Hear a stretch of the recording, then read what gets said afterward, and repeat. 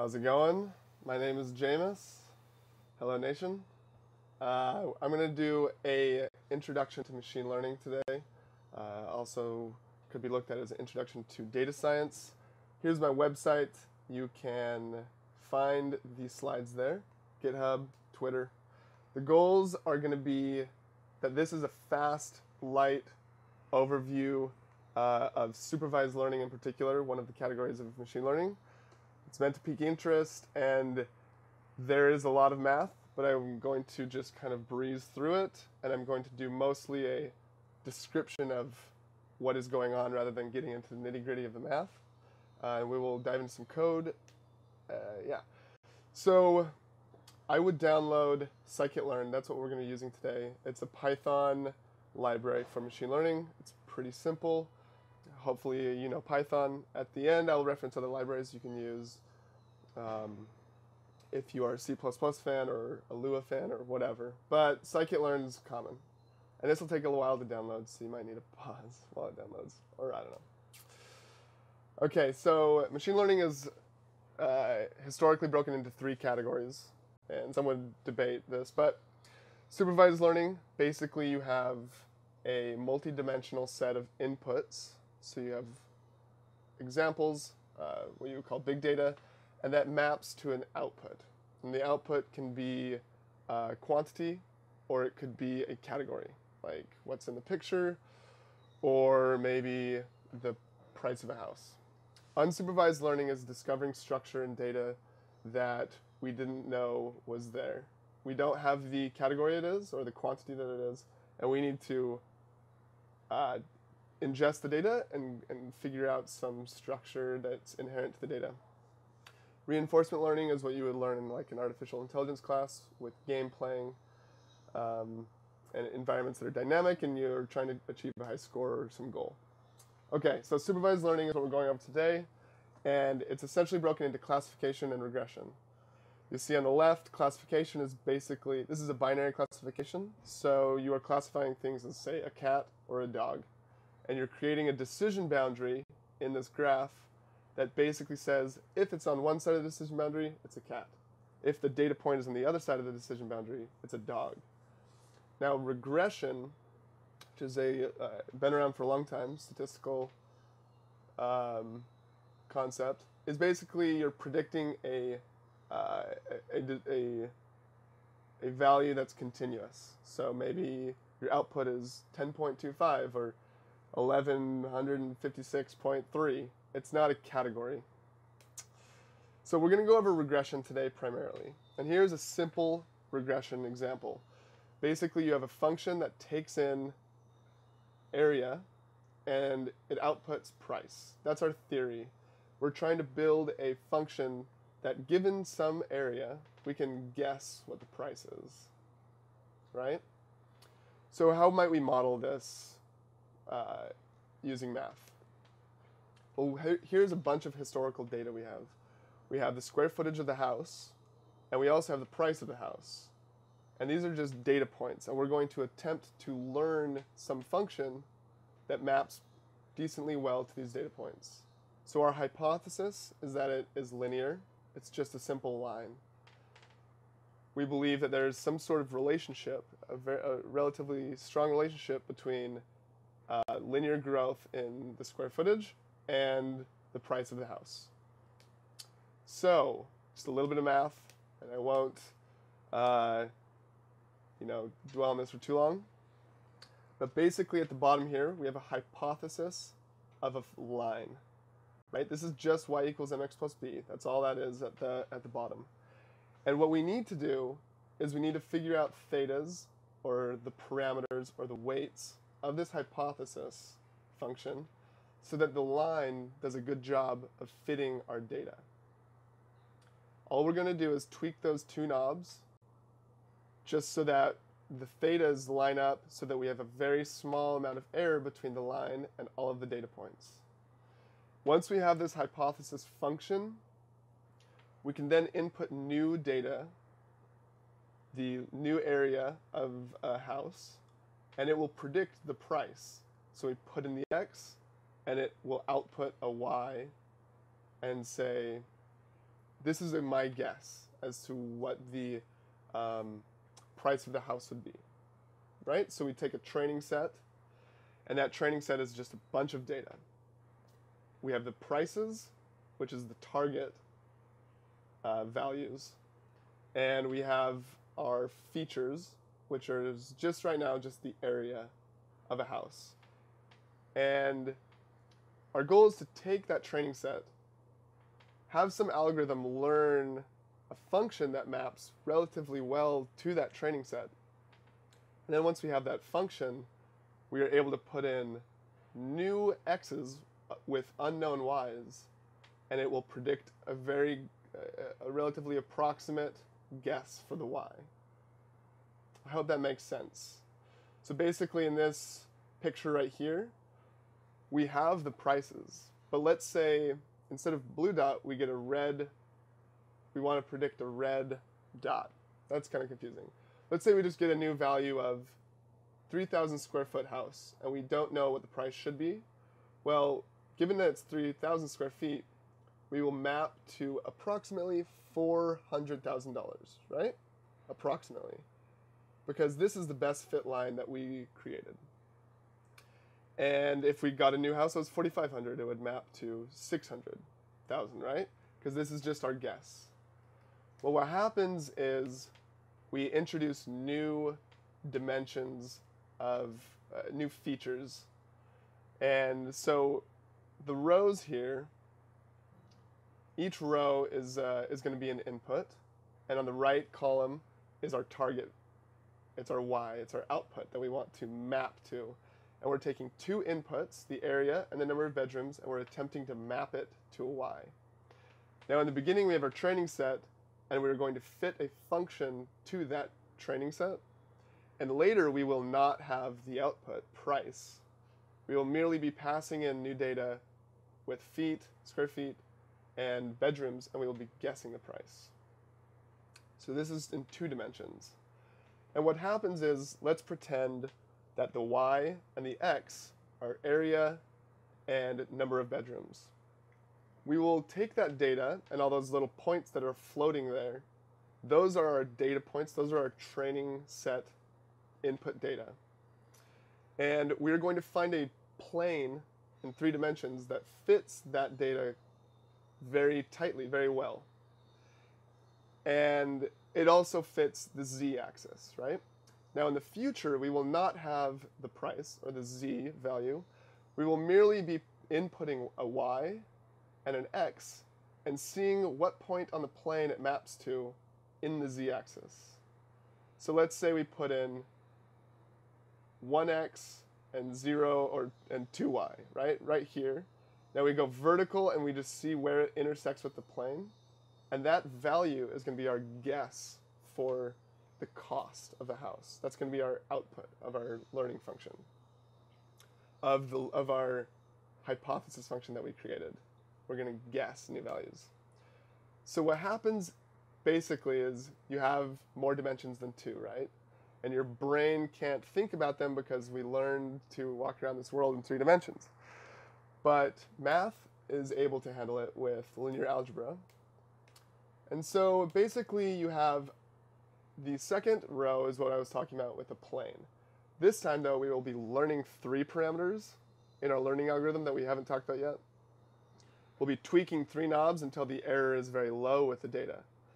And then if you go into more dimensions, you just basically have to tweak more knobs before that plane, that hypothesis function, fits your training set very nicely. And that's what we call a hyperplane. And you can condense it down. This may actually be wrong. I can't remember. This is actually how you write it, I think, if you only have 1 dimension. I'm not sure. Okay, I might have messed that up. Maybe I'll fix that later.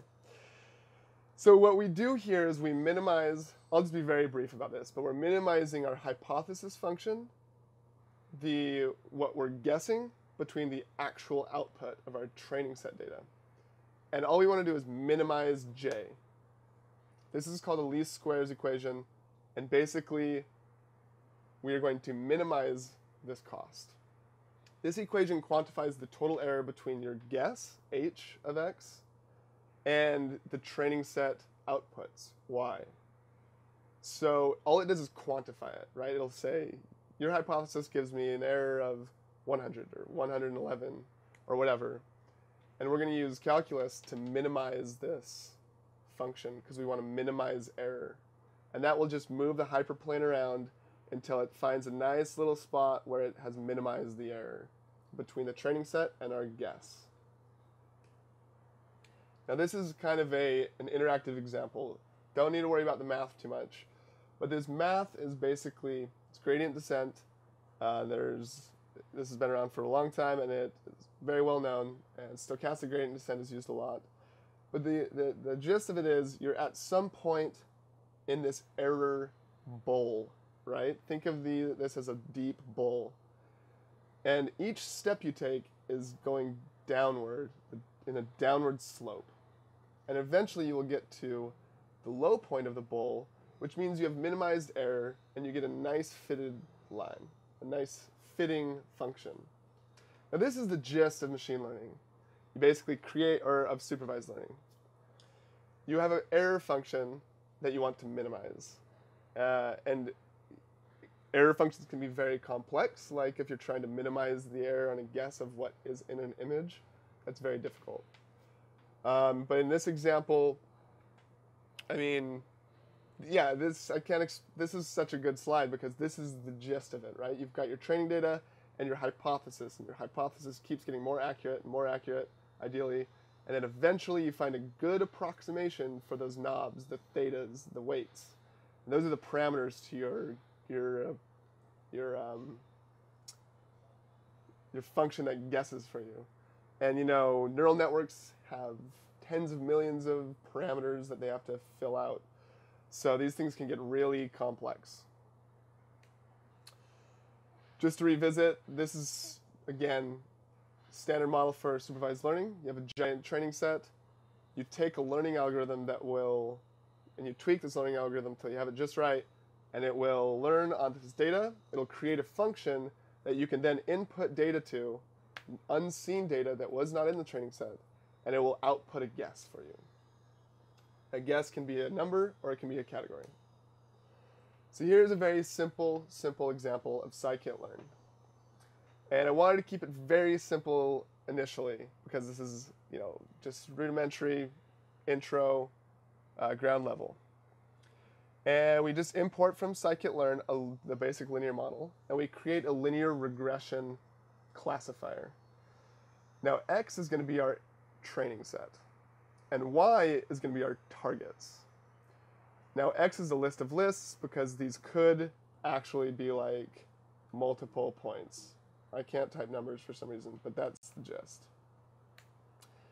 You know, they could have, well, I can't type. Okay, so it could be like, right now these are just single values on the x-axis, but they could be x1, x2, x3, outputting to y. Now it's simple to see that 0 maps to 0, 1 maps to 2, 2 maps to 4. The pattern here is you're multiplying by 2, right? 1 times 2 is 2. 2 times 2 is 4. So we know that the function is basically 2x. So the weight that we're trying to learn to best fit those 3 data points is 2. 2 times x will give us a very good guess along a line of what our output should be. So using these 3 data points, we're going to fit a line and say this function will predict very accurately given this pattern. So we fit the linear regression classifier to our data and to our targets. And then we look at the coefficients, right? The coefficients are just the weights, the parameters, those little knobs that I was telling you about. Now, the weight that I was saying earlier is 2, because this is a very easy example.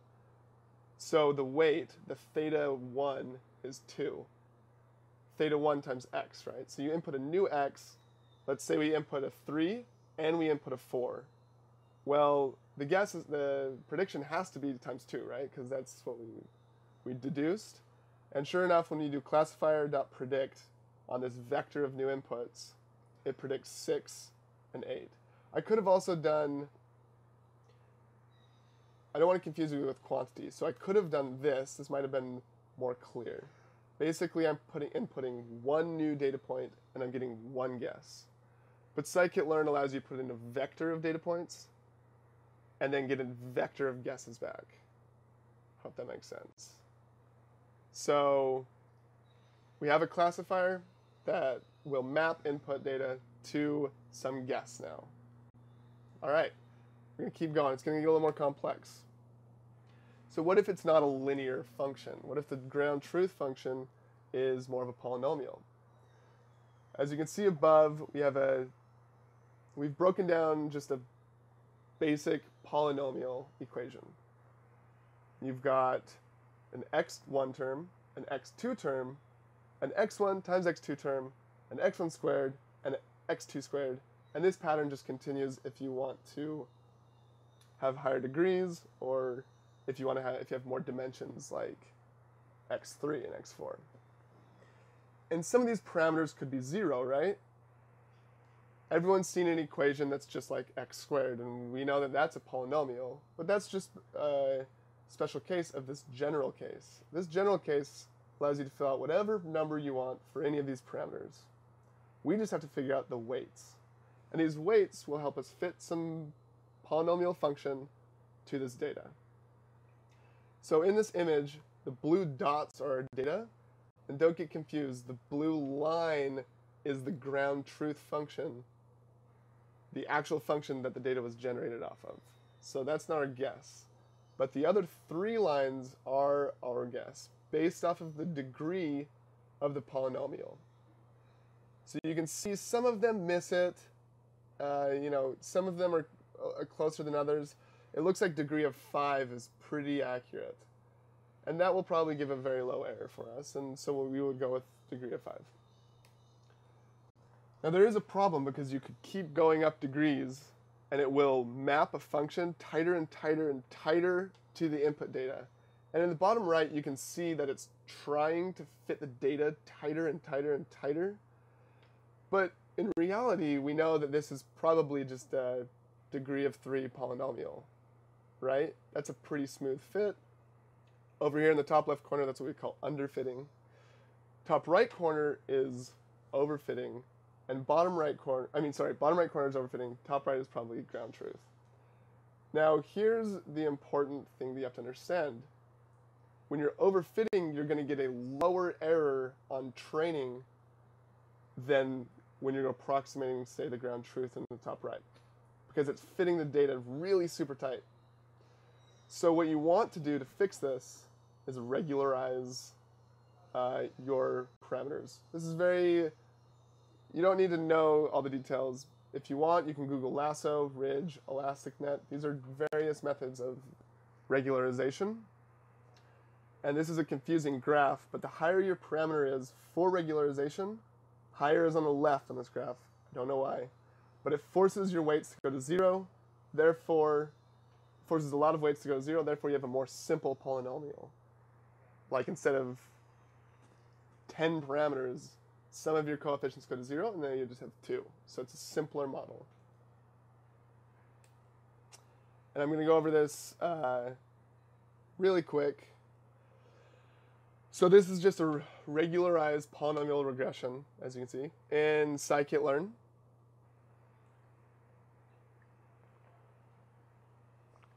A lot of this code is from scikit-learn tutorials.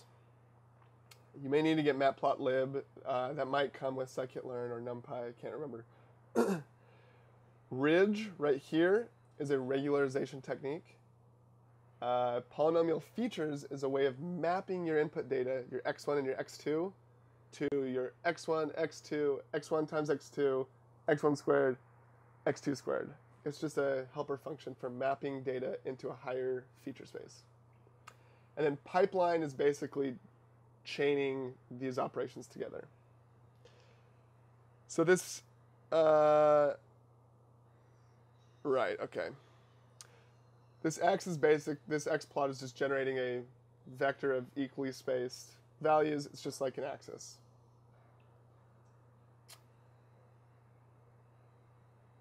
There's some stuff going on here that's not that important, but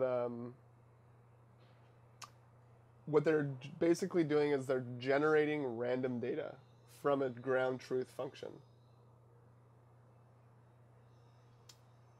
So we're generating a bunch of x's right here, and we get a bunch of y's given those x's. This is going to be our training data. This just simply creates a matrix of that randomly generated data. Oh, yeah, I can't remember. And then we plot the ground truth compared to the training points. This is interesting because this is actually this. This is literally exactly what gets plotted with this code. So you can see it's plotting the ground truth and then degrees of 3, 4, and 5. So we go through each degree, and then we have a pipeline. We generate the polynomial features based off of that degree, and then we will pass it into ridge. Now this pipeline is our model, and then we do fit given the data. So basically, it's going to run through the pipeline, and it's going to expand the data points into a higher polynomial feature space. Then it's going to run that through ridge regression, and then you're going to have, your model is basically fit at this point, and you can start making predictions. And this x plot is just a bunch of x points, so it's just plotting it. And we're basically just plotting it for each degree to compare, and then finish up some plotting logic. So you can find this code online. I will link to it in my slides. I haven't set up a link yet. Okay, so here is a important concept that you can also easily access in scikit-learn, and I can show you how in a little bit. But you've basically you have to assess your model, right? And what we talked about earlier with overfitting is that if you're mapping it super tight, then you're going to have very low error with a training set, but it's not going to be a good model. And so the key here is to hold out a bunch of the training points.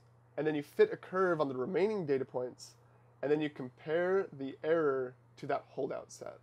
So you held out a bunch of training data, and you train on the other 90% or whatever method of cross-validation you're using, and then you assess the error on the data that you held aside. This is called cross-validation. There are multiple different approaches. I think this is k-fold cross-validation down here. And then you do that for each fold. You'll take, you divide it into fractions. You hold out one fold, train on this, assess on that fold. Then you go to the next fold, you hold that out, train on the remaining folds, and you average the error. And this is it's an extremely common way of assessing model accuracy. Here's a good graph. You can see the black is if you just keep everything in, all the data in, right? So if you keep all the data in, the higher the complexity of the model, the tighter it's going to fit those data points. But let's say you were holding out a set and assessing against that. You were just doing cross-validation, or you were assessing against those holdout sets. You can see that it realizes that model complexity isn't the solution, and that overfitting is occurring, and you're basically getting worse error. Yeah. Hopefully that was explained well, but this is just to show you that you need to assess on data that you didn't train on. So you keep data out of the model that you're going to do your accuracy assessment on, and you keep data in that you train on, just so that you don't have overfitting. Or this is just is an example of why overfitting is a problem. Yeah. Okay, so I will do a little bit in IPython.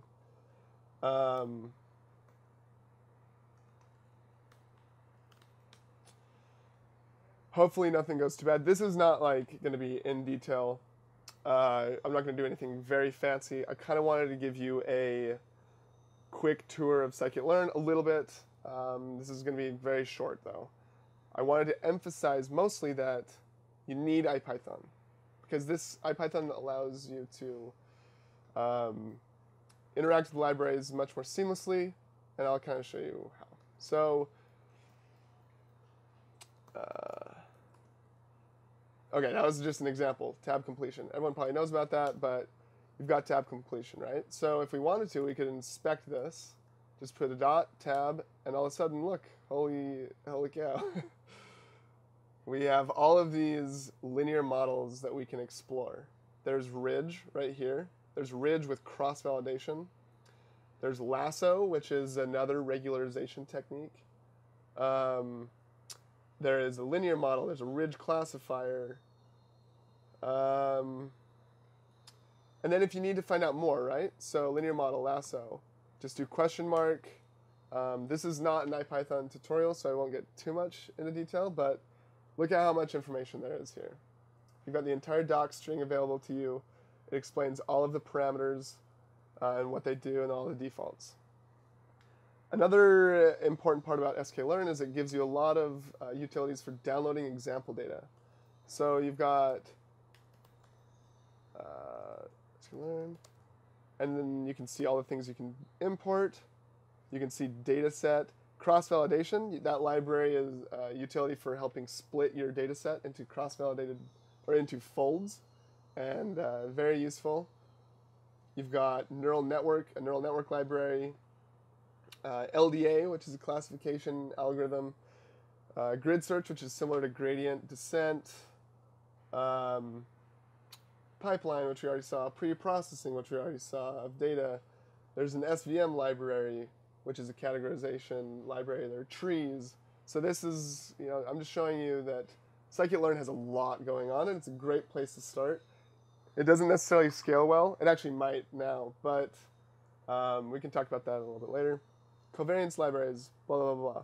But I wanted to show you this, data sets.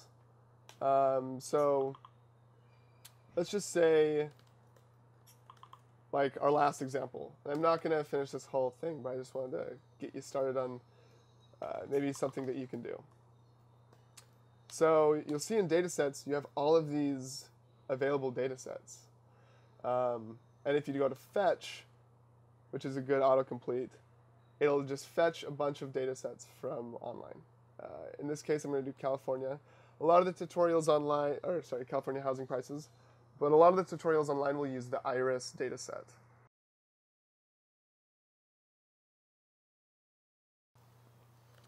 So we're going to fetch it. Oh, and again, IPython, you can check to see what it does. Love IPython. Let's see if I got it. Yeah, so there's housing prices, and it's a NumPy array. If you're not familiar with NumPy, you can take a quick tutorial, but it's basically optimized for numerical calculations. And you can go housing prices and be like, oh, look at all these wonderful things. So let's see what features they gave us. Okay, median income, house age, average number of rooms. So each of these are a dimension that we'd be fitting on to get to our target, right? Now we can go housing prices targets, I think, right? Now this is a vector of equal dimensionality or equal length as the features. And this is our target. So essentially when we did a linear regression model, right, equals, and then we did fit. So basically you've got this housing data, housing prices, right? And it's 20,000 20,000 data points. And each data point is going to be 8 dimensions. We already saw those 8 dimensions, average, population, blah, blah, blah. We can actually show you really quick what this data set looks like. Right, so that's our first data point of 20,000.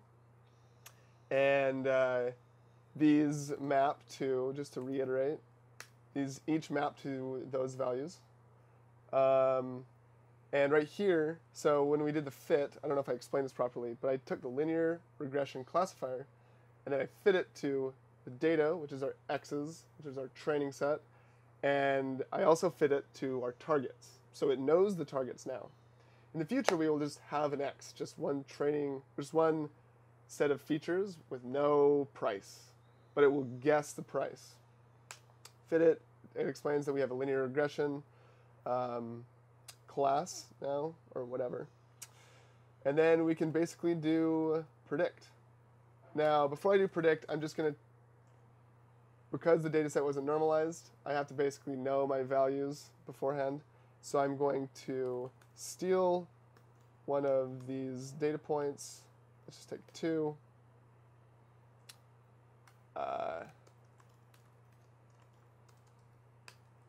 Okay, let's check that. New data. Now we can do class predict. New data. Let's see what that predicts. Okay, so we have a prediction. It's probably in thousands or hundreds of thousands.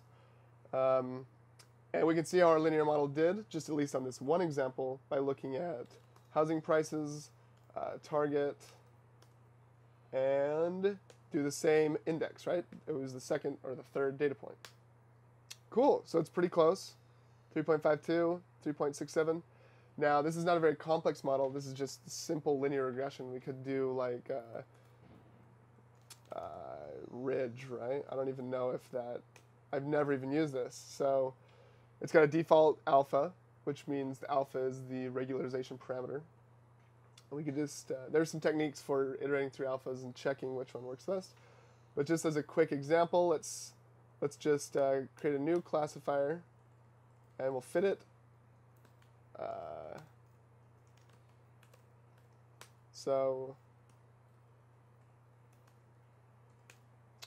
And then we'll do fit housing prices. Sweet, we fit it. Now we do predict. And you know, you don't normally predict on data that you trained on, but this is just kind of for demonstration purposes. Okay, 3.67, pretty much the exact same. It is a little bit different. 3.6765 up here for the linear regression, and 3.6767 for the ridge. Now, why is this? This might be because linear regression has built-in regularization. But this is just a good example of how you can fiddle with data sets. Definitely do it in IPython. It helps so much. I can't even express how much it helps. Okay, so that's enough for just kind of exploring scikit-learn. And, you know, just get in here and do whatever you want. You want to learn how to do if you want to learn how to do, like, neural nets, just do neural network, question mark. Damn it. I mean, dang it. You have to take that out, right? I don't know. Anyway, IPython helps explore a lot. So just get IPython, do what you gotta do, brew it, or yeah, pip install or whatever. So I linked to a full example, a lot more complex. Someone going over that data set that I referenced, the California housing price example. Just to show you really quick, this is very in-depth. It's a more complex model. Gradient boosted regression trees. We didn't go over trees, but trees are pretty sick. And let's see here. Beautiful graphs, all the stuff I left out. Lots of code. It kind of talks about trees, how they approximate. This is a great tutorial. It talks about regularization. You know, I've given you an overview, and now you can dive in and hopefully understand some of the terminology. Okay. So classification is something we didn't talk about, and I just wanted to address it really quick. This is the other side of the coin for supervised learning. Basically, you're looking, this is an example of a binary classification, but we can do multi-class classification. And you have a ton of data, and they all have labels. In this case, cats and dogs, but you might also have mice. Or you might have a benign tumor versus a malignant tumor, right? And I've listed a few of the algorithms that are popular, especially where you should start. Logistic regression is basically taking linear regression and morphing it, the output, to be a classifying decision boundary rather than outputting values. So that's where I would start if I were you. You can learn about sigmoid functions. Support vector machines are an example of a maximum margin classifier. They are amazing. learn support vector machines. Perceptrons are very old precursor to neural networks that is very powerful for online learning. Linear discriminant analysis, some of these are linked. You can go and mess around with the tutorials. I did want to show an example of SVMs in action, though, if I have enough time. Now, this code I did not link to. I can link to it, but because this is on scikit-learn's website, and it's super sick. It was done by someone. I'm not giving them credit. I'm so sorry. I'll give you credit. But let's say you just have binary classifier, right? You've got a bunch of data points. And you've got these. Cool, cool. Oh, cool stuff. Okay. So then basically you're going to fit a hyperplane. C is the regularization parameter. And your kernel is linear. And you can learn all this stuff later. Down here you kind of see the kernel, blah, blah, blah, complex math stuff. Super important, but, a little bit too difficult right now. And you can see there's this decision boundary, and it's maximizing the margin between the decision. It could have gone like this, right? It could have divided the data like this, but it didn't, because this width between this line and the basically where it touches the support vectors, it is maximizing that width. And then you have to imagine doing that in hyperdimensions, right? Multiple dimensions.